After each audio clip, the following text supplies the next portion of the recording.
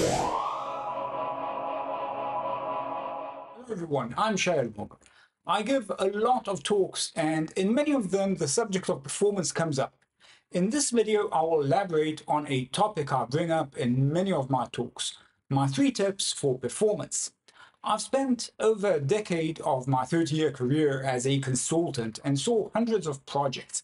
And there's one performance tip that is universally true whether you're writing low-level assembly code for an embedded system or a distributed cloud solution.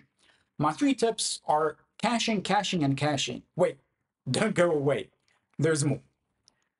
Caching sounds like a simplistic solution, but it's not. Caching validation, especially in a distributed or concurrent environment, is one of the biggest problems in computer science. A major part of our work is to maximize cache hits, whether it's CPU cache by making our program small or data application cache by accessing data consistently. The 3 tips I'll cover today are about better caching in your high-level applications. The first seems obvious. Use HTTP GET operation. This seems like a no-brainer, but unfortunately it isn't. Go to your website search feature and press the search button. Was that a POST request or a GET request? Notice that search engines use a GET request and not a POST request when submitting a search.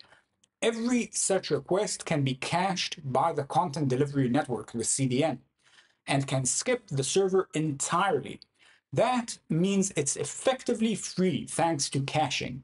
Yes, it will take longer to refresh with new data, but for many requests, that's a reasonable compromise.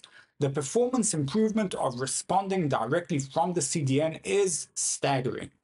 But a lot of times we prevent the GET operation from caching properly by passing too many arguments.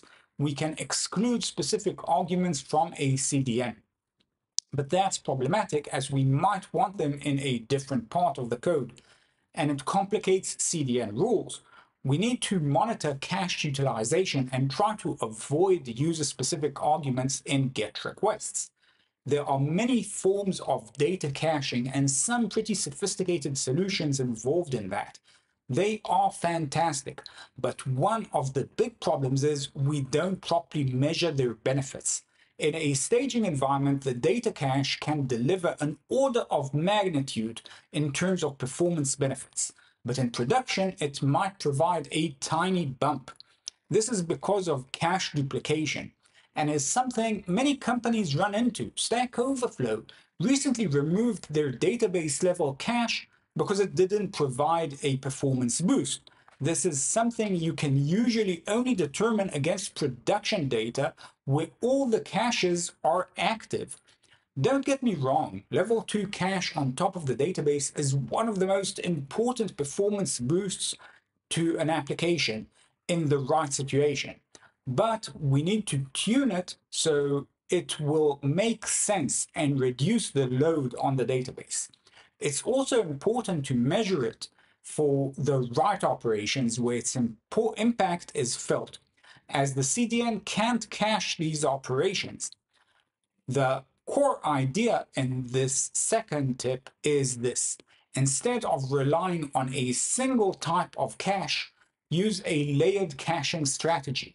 This involves using different types of caches at different layers of your application. For example, you might use in-memory caching like Redis for the most frequently accessed data, a local disk cache for less critical data, and a CDN, a content delivery network, for caching static content at the edge. This tiered approach reduces the load on your databases and backend services and delivers data to users as quickly as possible. But we need to tune it and must use observability to tune it, because getting all of these layers right is a major undertaking. Which brings me to the final big problem. One of the biggest in computer science. If we have multiple layers of caching, how the hell do we invalidate them all when something changes? One of the best approaches for this is data versioning.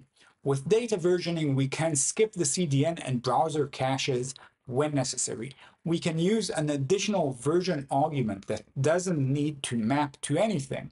This doesn't solve the data invalidation problem in the level 2 caches, but does help with external tools. If we look at the search example from before, you will notice that there is an add-on version argument in the search. You can keep a version number in Redis or a global cache and increment it whenever things change enough. This argument can be ignored by the server as its only purpose is to trigger a refresh. I've seen servers max out at 1,000 concurrent users, which is insane. Modern servers can handle massive traffic when information is properly cached. Think of CDNs as an army of scale at our service. We need to maximize that and our vertical scaling before scaling horizontally. The most important thing you can do to get that right is deep understanding of your caching strategy. It will reduce costs, improve performance, and scale. Despite all of these, I see very few projects that configure caching properly. It's astounding since Spring and other popular frameworks have amazing caching capabilities built right in. We can use annotations like cacheable that automatically cache the objects for us using a distributed caching solution. We can similarly use annotations to evict cache seamlessly. These are all trivial operations that should be thought of on day one. Adding caching after the fact is much harder as some data might be resistant to caching. I hope this has given you the motivation to review your caching strategy. Thanks for watching. Please check out my book and follow me for more videos like this. Thank you.